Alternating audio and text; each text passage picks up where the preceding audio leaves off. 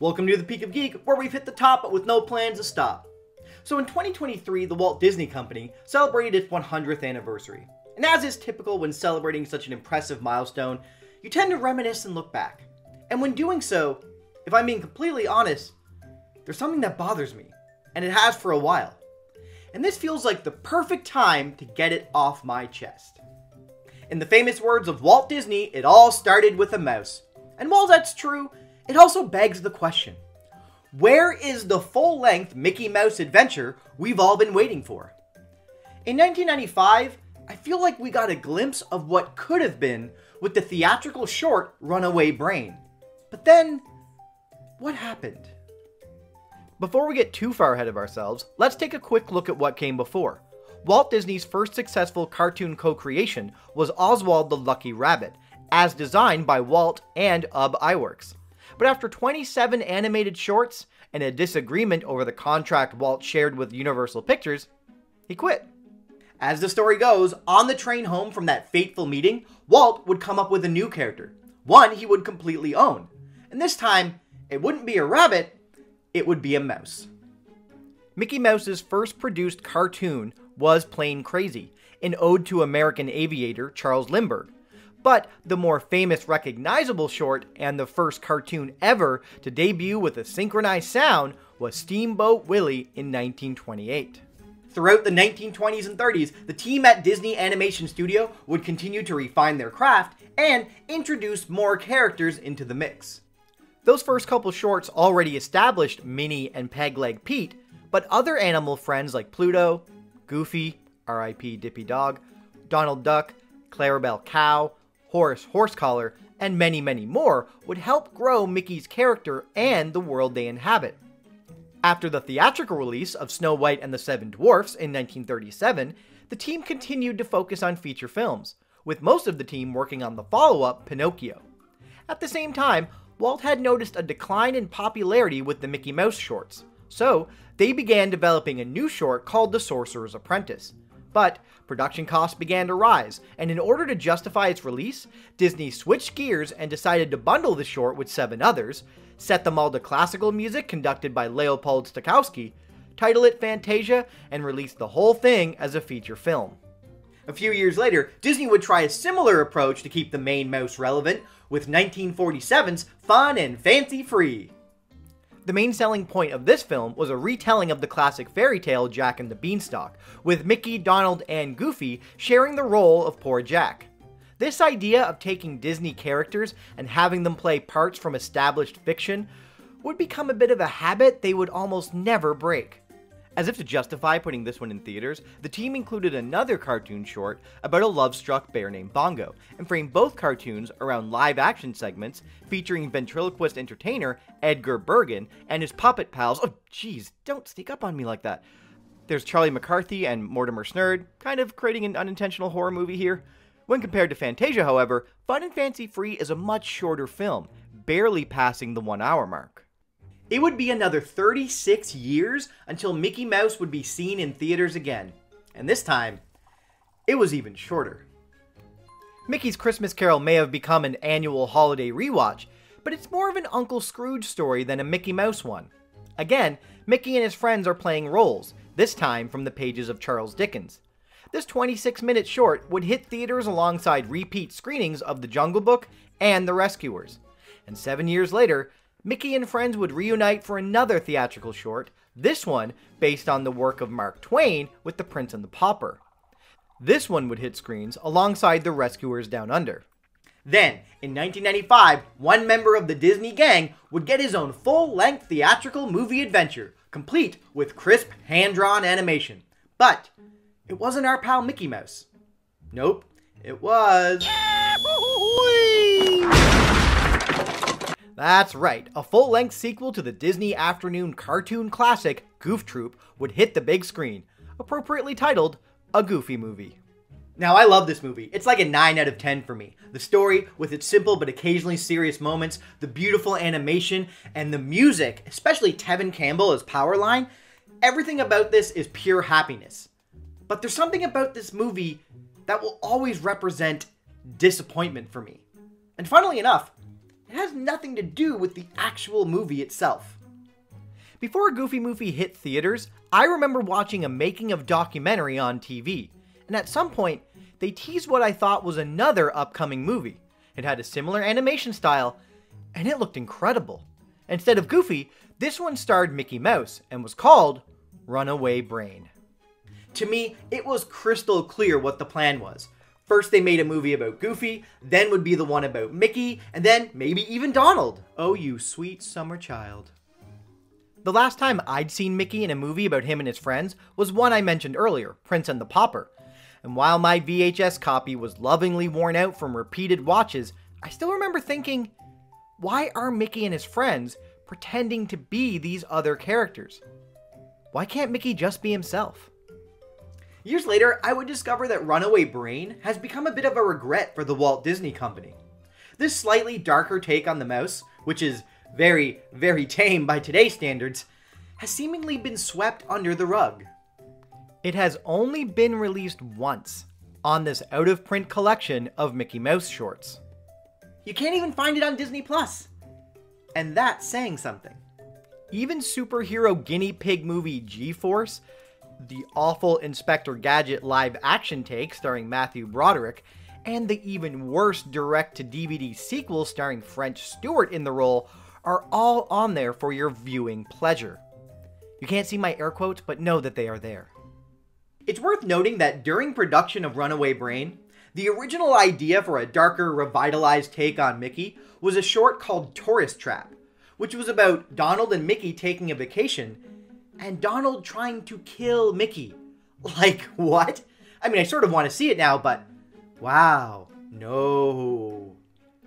What we did get with Runaway Brain is a semi-remake of The Mad Doctor, a 1933 short where Mickey has to save Pluto from a maniacal mad scientist before realizing it was just a dream.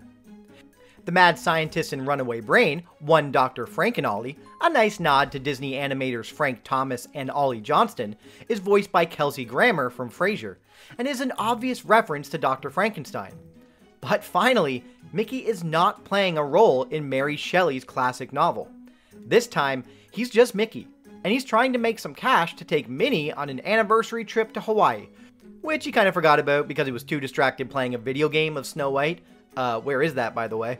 So Mickey answers a want ad offering the exact amount he needs for the trip in exchange for a mindless day's work.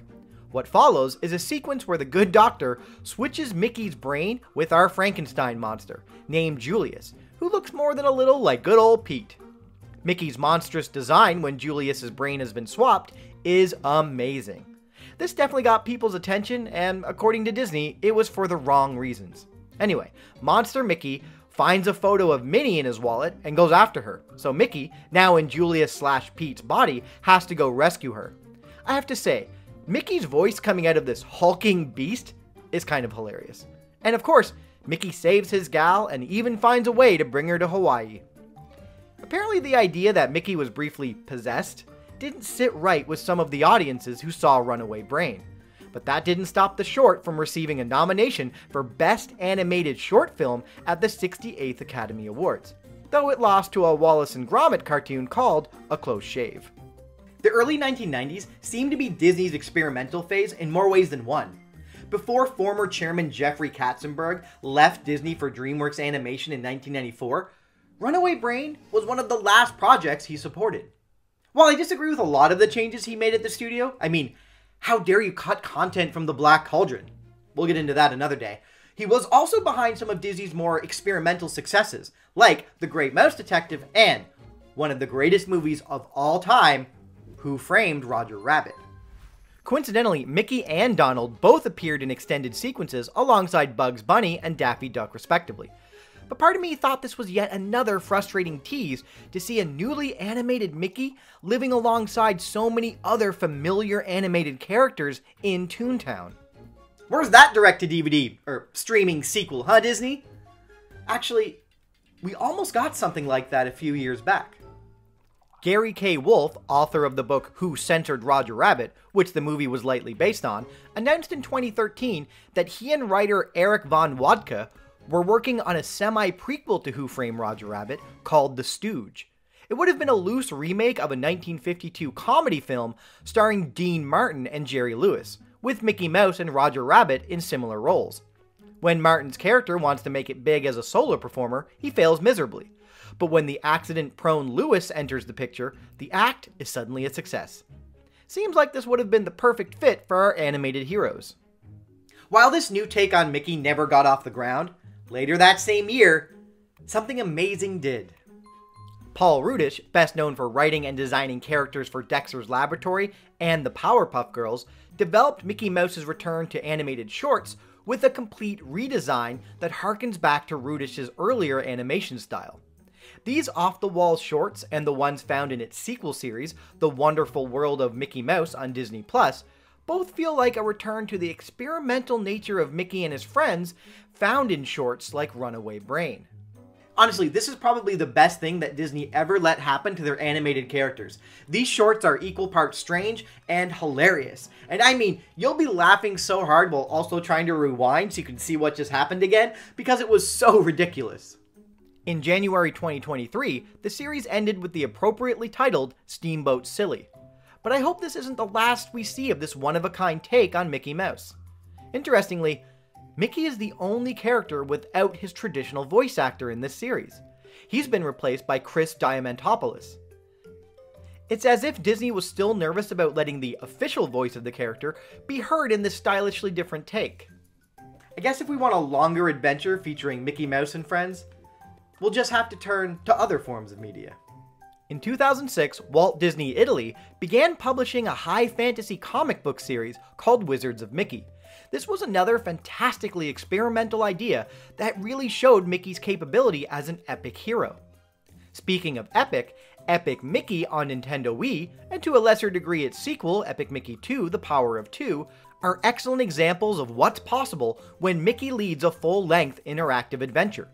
These games feature a morality system, where Mickey can choose to fight his battles with paint or thinner, a metaphor for light and darkness. And yet again, we see fans of this character trying to evolve him with an idea that was conceptually, much like Runaway Brain, much darker, but similarly during development, these ideas were considerably toned down.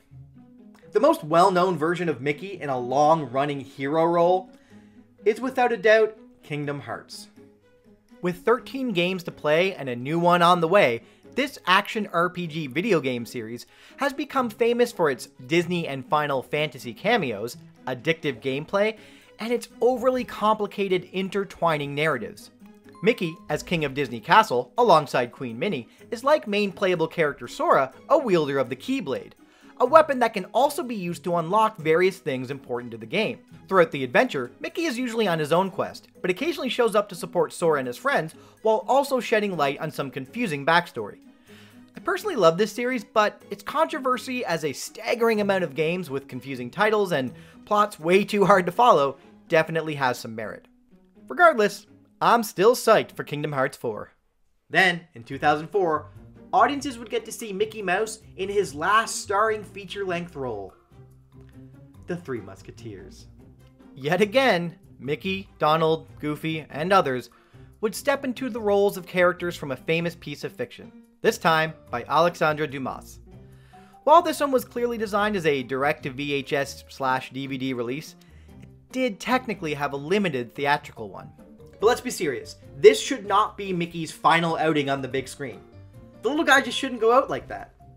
To celebrate the 100th anniversary in 2023, we did get a very cute short film called Once Upon a Studio, where Mickey and many other animated characters pop out of their picture frames to take a photo together at the Disney Animation Studio.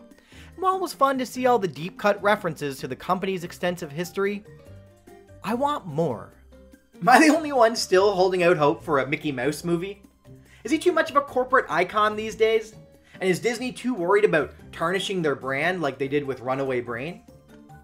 Maybe we'll see something one day, but I'm not holding my breath.